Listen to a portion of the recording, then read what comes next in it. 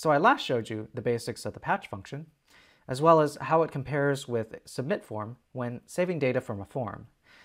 But how do you still use patch with the form? In this video, I'll be showing you more efficient ways, as well as other ways of extending patch even further.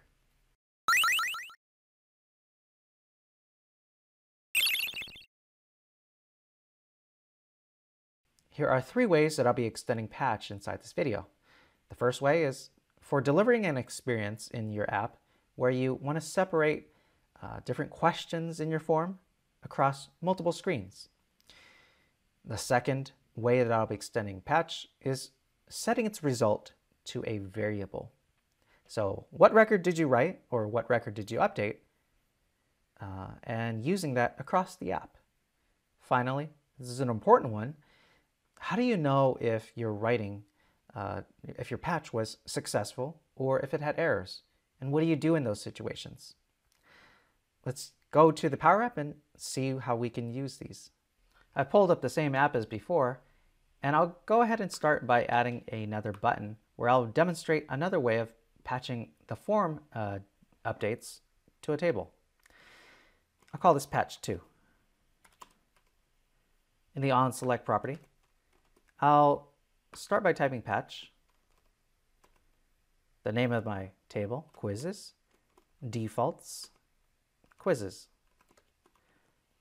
It's identical to the last patch statement that I have because I'm writing to a new record. After that, I'm going to, instead of using the curly braces, I'll put down the name of my form, form quiz main dot, and then I want to get all of the updates from this form, save it to a blank record in the quizzes table. It's much more efficient than listing out each column value pair, but it's still a little bit longer than submit form. When would you actually use this? Well, if you have multiple forms and you want to take whatever you type into them and combine them into a single record, that's when you would do this. In this particular app, I don't have just one form.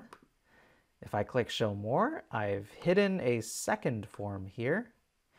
And then in the back end, where I have my debugging panel, I have a third form where I have just the system fields that I pre-slug it with some information.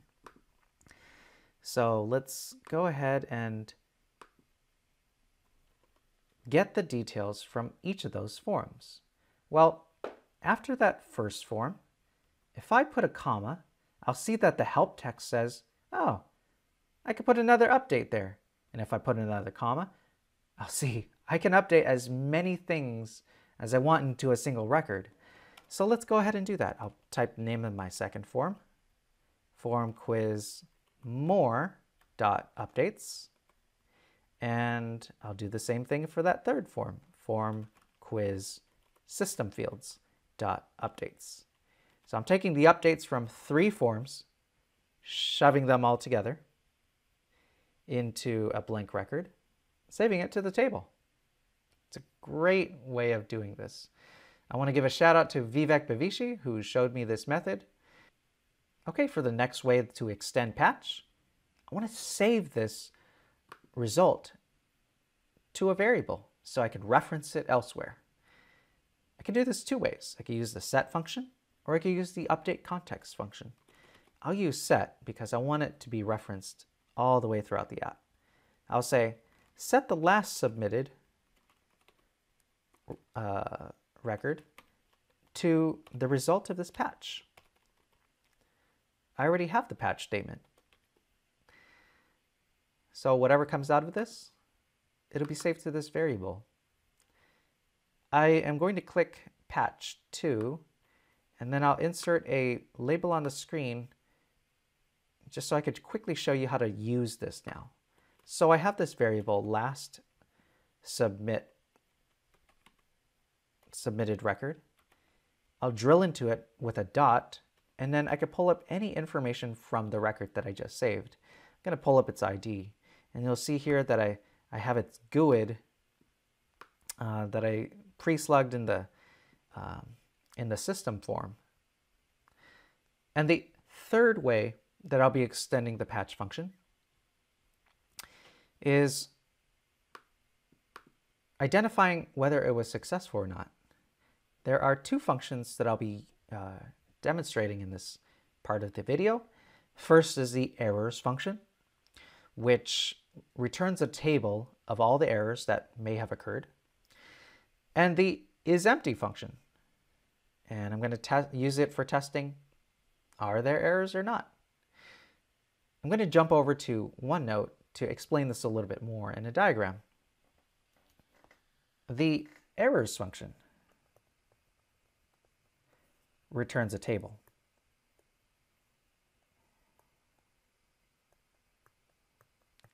So it might say, okay, in this in the quizzes table,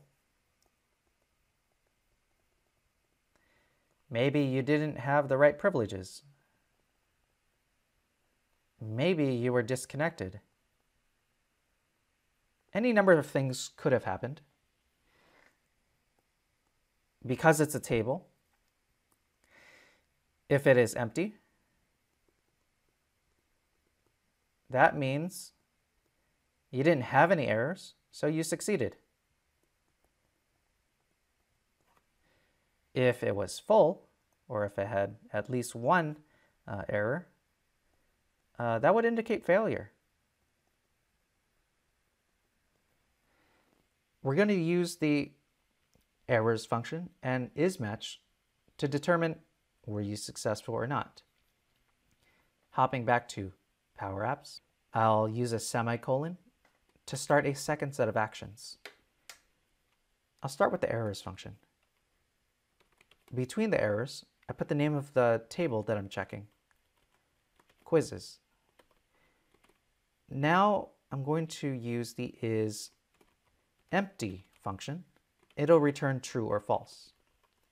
And in front of that, I'm going to start my if statement. If the table of errors for the quizzes is empty, do these actions. Let me write that out in commenting code. If the table of errors for quizzes is empty, do this. Okay, what do I want it to do? I'm going to use the notify function. Notify. You successfully submitted your quiz details, period. Now, if it is not successful, that would be the else value. I'm going to also use notify, but this time I want my message to be there was an error in submitting your quiz details. For this notify, I want it to return a warning.